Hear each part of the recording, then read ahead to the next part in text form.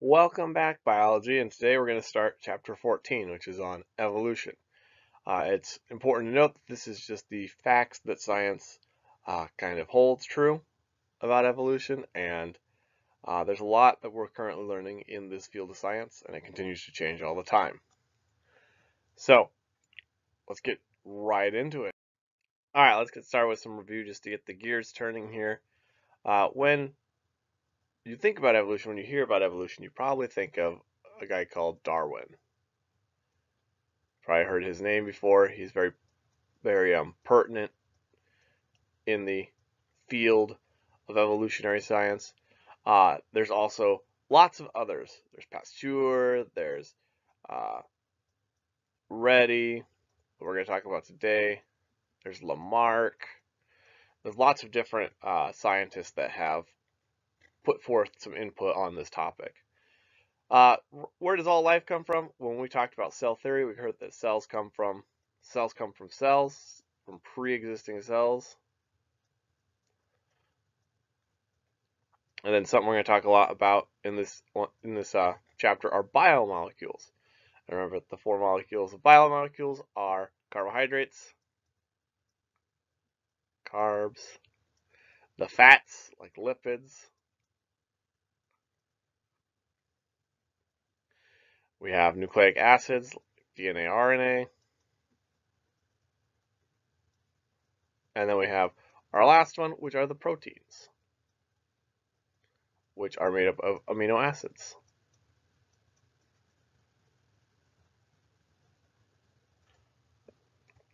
All right, let's move into some early belief. So, scientists originally believed life originated and continued in a process called biogenesis. So, biogenesis is what we currently believe. This is the principle that all living things come from other living things. At one point in time, that wasn't the popular belief of the world.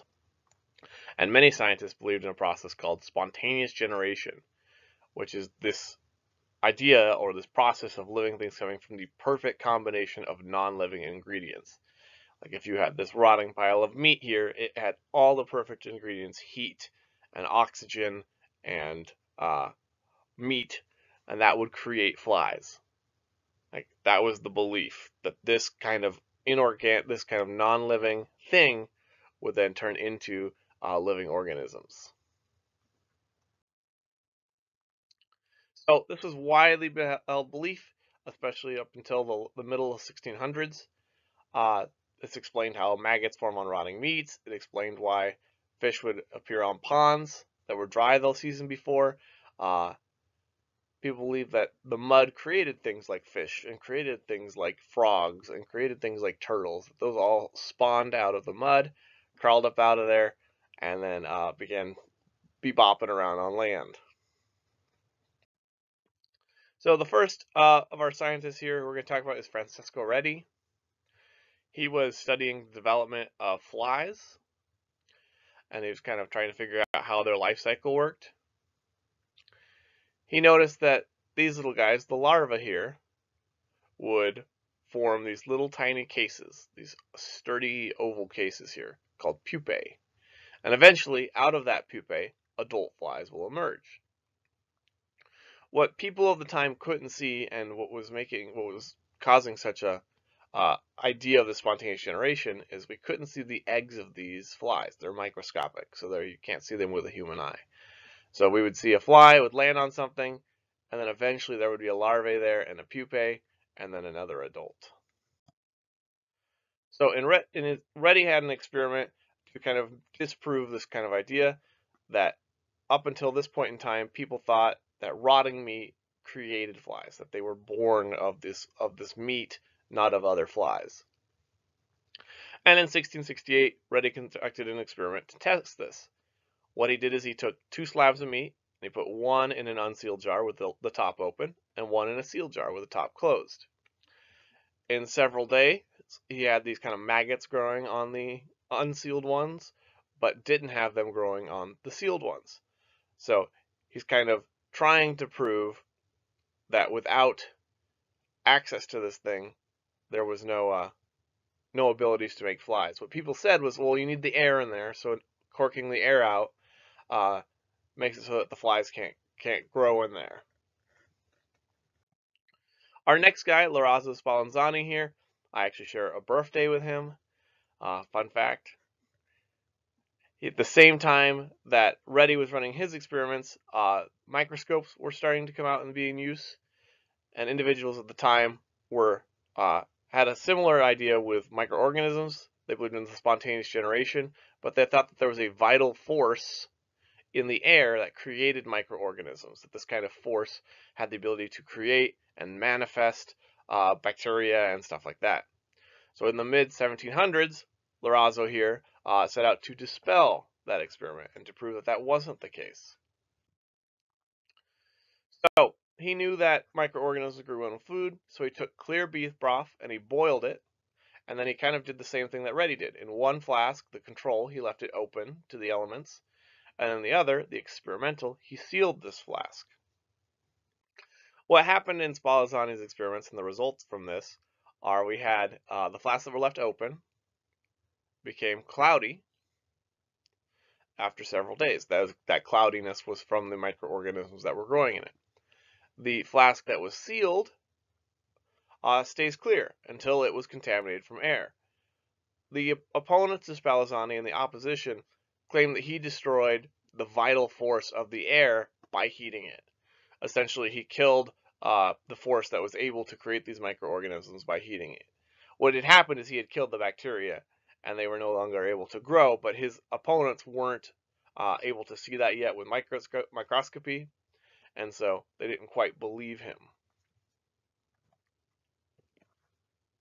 Our next scientist is Louis Pasteur, and we're now we're almost we're in the 1800s now. There's still this large controversy over spontaneous generation, and the Paris Academy of Science, which is depicted here in this kind of painting, offered a prize to anyone who could clear the issue, who could say without a doubt either spontaneous generation is the way that organisms are created, or if it's not. The winner of this kind of challenge, spoilers, is Louis Pasteur. He creates an experiment to dispel this spontaneous generation idea. And his experiment is pretty ingenious. He invented this kind of flask here that has a curved neck to it. What this did is there was like a straw. It allowed air to come into and out of the flask. But the curve in it prevented solid particles like bacteria and other kinds of solid matter to get into the flask after it was boiled. So he'd take these, he would boil them, and then see if any organisms would show up. Results from his experiments. When the broth inside these flasks were boiled, they remained clear up to a whole year, and even some of them, they still have some of his flasks in the Natural Museum of Paris there, and they're still clear. But what was really cool is when you broke that curved part, the broth became cloudy in a day. And this kind of erased that controversy over spontaneous generation. Everyone kind of started to accept after this that organisms had to come from other living organisms. So in his experiment here, he took this broth, he boiled it. As it cooled, there's dust in here with bacteria, but this solid particles couldn't make it up and then drop into the kind of liquid here. So days would go by, this would remain sterile, and then when he wanted to prove that he could now get it to be cloudy, he would take it, tilt it, get those bacteria back into there, and then it would become cloudy, and you could see that there was now bacteria in there. All right, before we get into talking about organisms, we need to talk about Earth as a whole. And once again, this is all kind of facts that we've seen due to a whole bunch of data about Big Bang Theory, about how the universe works, what we're seeing today. So this is our best guess on the history of Earth.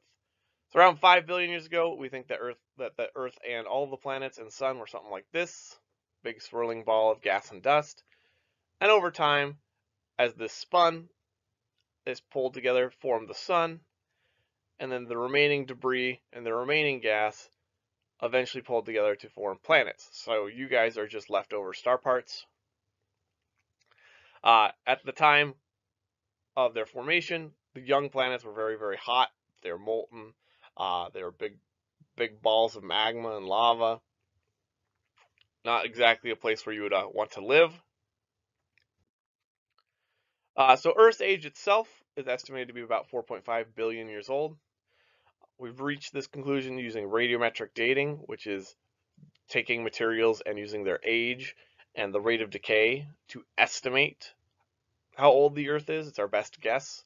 We can't go back and see the Earth 4.5 billion years ago, but we can definitely, there's lots of evidence to suggest that we have parts of Earth that are that old. So we're going to talk about radiometric dating, but remember that all atoms of the same type have the same amount of protons. So carbon always has 6 protons, no matter what, but what can change are the neutrons. The amount of neutrons in something can change. So every atom of carbon has 6 protons, but it has 3 really options for neutrons. The most common of them are carbon-12 and carbon-14, and even carbon-14 is like 1.5% of all carbon on the planet. So carbon-12 is by far the more common. But these are all isotopes. These are atoms of the same type that have a different number of neutrons. And if you wanted to figure out the mass number of something, you would take the number of protons plus the number of neutrons. That's what we're looking at when we call it carbon-12. That's the mass number. It's 6 protons plus 6 neutrons. Carbon-13, same amount of protons, 6p plus 7 now. And then for carbon-14, it's 6 plus 8.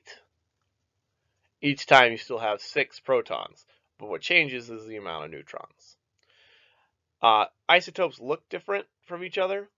All of these kind of look different, just barely slightly. And because of that, they all have kind of different, a little bit tiny different properties. Some isotopes are what we call unstable. And so what happens is they undergo radioactive decay where they lose particles off of them. So radioactive decay is the nuclei release of particles or energy. Smaller ones will do just energy until the nuclei become stable. So we call anyone that does this kind of loss of particles a radioactive isotope. So in this one here, this uranium here is losing 2 neutrons, 2 protons, and stops becoming uranium. It's no longer uranium-238. It's now thorium. And then this here helium particle is lost off of there. So normally we say you can't change atoms. That's under normal chemistry. When we get to nuclear chemistry and we get to this radioactive stuff, these atoms will change from one type to another. It's very cool. When studying radioactive isotopes, we measure a thing called half-life. We're going to talk about it next. Half-life is the length of time it takes for 1/2 of any sample of radioactive isotope to decay. So if we had originally, let's just say 10 of C14. Sorry, my mouse is not working very well today. After so much time, we would now have 5 of C14. This would be 1 half-life here. Different isotopes take different times. They could be from the seconds range. Some of them decay really quickly, and some of them decay over billions of years, like uranium. For the example of carbon, we all have we have carbon in us. We all have a known quantity of carbon, and we have so much carbon-14 in our bodies and cells. You continue to accumulate carbon-14 until you die. After you die, you stop accumulating carbon-14. So at that point in time, your sample starts to decay. It starts to have that half-life decay. So this is how we can take like dinosaur bones and other like living specimens and plants and fossils and all of that thing and figure out how old they are. So the half-life of carbon-14 is 5,730 years. So that means that half of the sample of carbon in a sample will go away in this amount of time. So after that, we'll have half of it. After another 5,730 years, that sample will again be cut in half. So we started with 10, we'll go down to 5, and then we'd go down to 2.5, 1.25, so on and so forth. It keeps going down. Any kind of radioactive decay will look like this, where we start with 100% of it, and then right around 5,700, we're now at 50 of that 100%.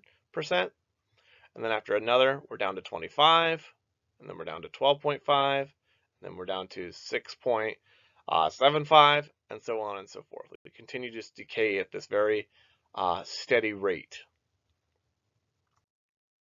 So the Earth is a lot older than carbon-14's decay rate. So we can't use carbon-14 to measure Earth's age. Instead, we use the much slower decaying element, uranium-238. Using this, the oldest rocks and crystals that we've discovered on the planet are 4 billion years old. We think Earth is a little bit older, though, because we think it formed at the same time as our moon. And our moon's rocks clock in at about 4.5 billion years old. Now, the reason that they're not the same is the Earth has all this tectonic forces. It has volcanism, it has rain, it has water. It has all of these processes that are eroding away old rock and replacing it with new rock. And so we can't find we can't find any old rocks, because at some point in time they've been replaced by new ones. Where the moon, which doesn't have those processes because it doesn't have an atmosphere and it doesn't have any active volcanoes, is a more stable entity. All right, the first organic compounds, because life has to have these organic compounds. So where did they come from? Well, we've had all of the elements on Earth. In the early time when the solar system was forming, we had lots of meteorites and stuff bombarding the Earth, bringing elements to it. But since then, we've had all of those elements just kind of hanging out. The question we have then is, when did these elements form into organic compounds? When did we start to get things that looked like organic compounds? And a hypothesis by Alexander Oparin and John B.S. Haldane suggested that the early atmosphere was made of ammonia, hydrogen gas, methane, and water vapor. We think this is mostly things that were from these kind of vents. We think that they were from volcanism, lots and lots of volcanoes spewing at this time of Earth. At these high temperatures around like hydrothermal vents or from lightning striking, we could have gotten some amino acids formed. As the Earth cooled, these amino acids would have condensed and fallen into lakes and seas, and the energy from the sun and from lightning again could have fused these amino acids into proteins. Now, Oparin and Haldane's kind of hypothesis was great, but it was untested. So in 1953, which is just almost 70 years, it's 70 years ago, as of this recording, Stanley Miller and Harold Urey set up an experiment to test this hypothesis. They took the gases here, that water and that methane and that ammonia and that hydrogen gas, and they supplied electrical spark to simulate the lightning. And what they were successful in is they were successful in taking these constituent gases and creating amino acids, creating the molecule ATP, adenosine triphosphate, which life uses for energy, and for creating nucleotides, things that could be turned into RNA and DNA. So now we have some molecules, but how did they get to be cell-like? Well, there was some researchers, Sidney Fox primary among them, and others that did some research on the physical structures that could have led to cells. And what they found is organic compound structures like cells spontaneously form. We get these things called microspheres up here, which are protein molecules that are shaped like a membrane.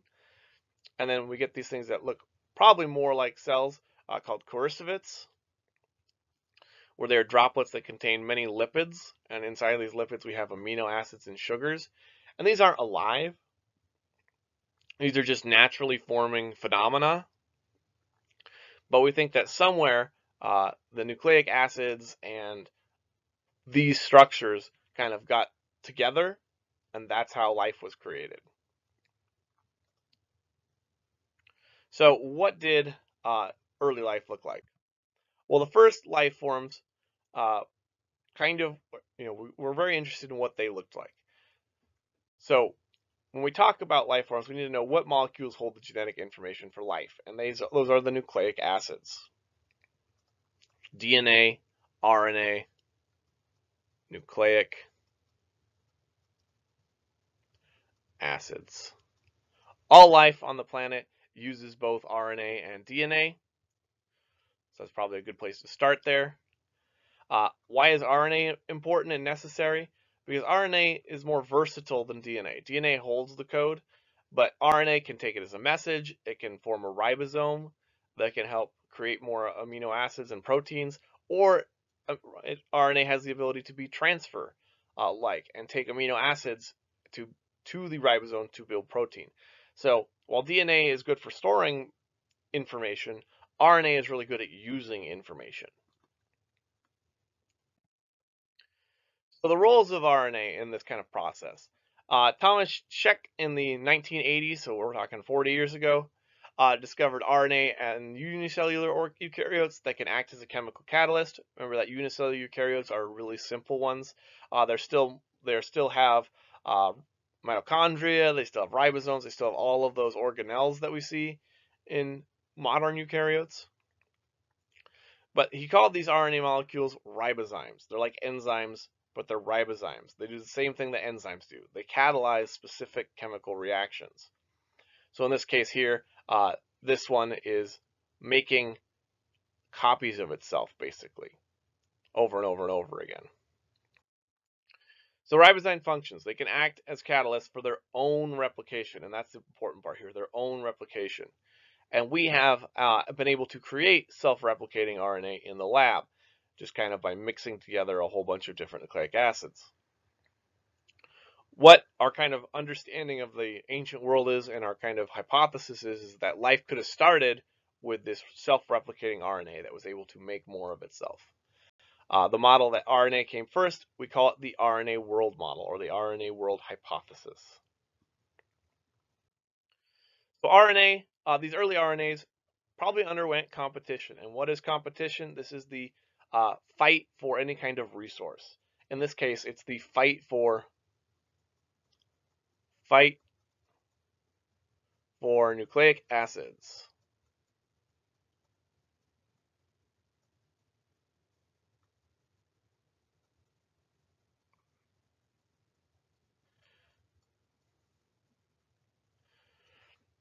So these early strands of the self-replicating RNA probably competed with other RNA molecules for nucleic acids. The ones that best replicated and got to continue to scoop up these nucleic acids probably were the ones that got to pass on their code to the next generation. This happened over and over and over again. On the early Earth, it probably looked like this because there was no free oxygen. We didn't have water in the atmosphere either, so we probably had this kind of grayish, greenish, brownish planet at this point in time.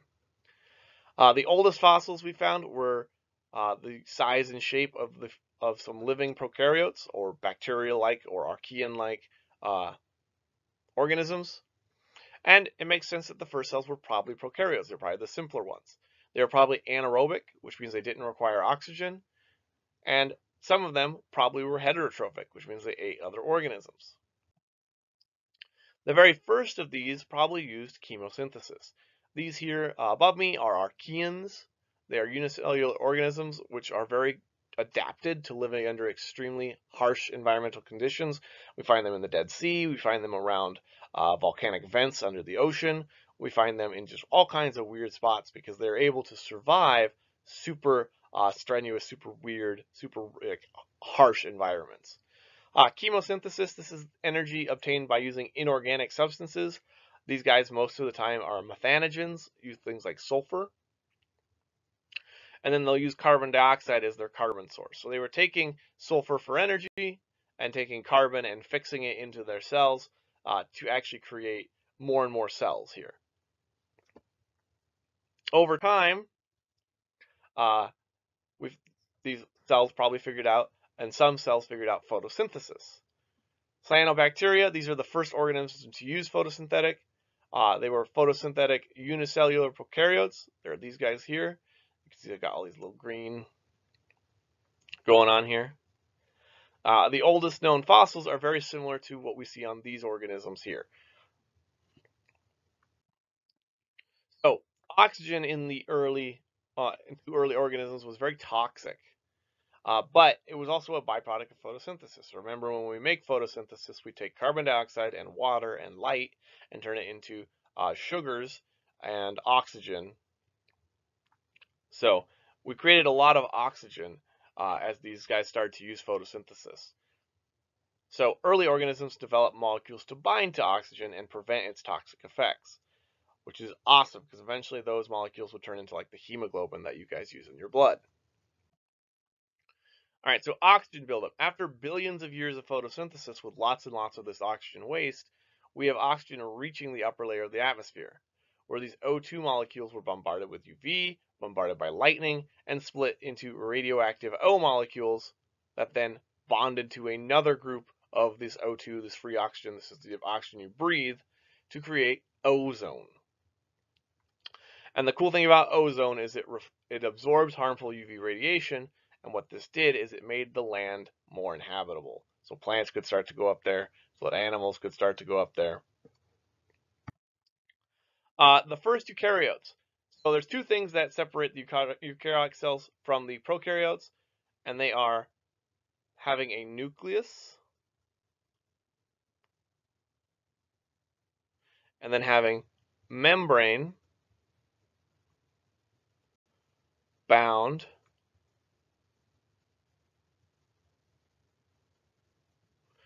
organelles.